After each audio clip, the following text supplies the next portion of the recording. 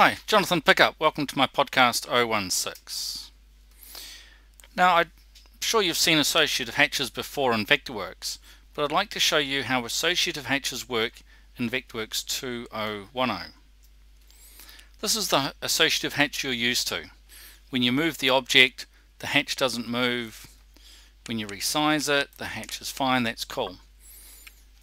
Vectorworks 2010 has a new method of dealing with hatches. Here's one here, brick running bond. Once again, if we nudge the object, looks like the hatch stays behind. If you use this tool here, the attribute mapping tool, you can move your hatch to a specific start point. It's still associative, so if we change the size of this object, the hatch is still associated to the object, but now the setting out points are specific. So we can choose where to start it. We can rescale this object just by stretching it.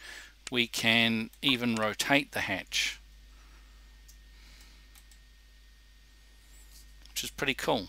So now your old hatches, your associative hatches, can now be stretched, turned, scaled, whatever you want. Visit www.archoncad.co.nz and look out for my new manual, Productivity, one of my new vector workout manuals.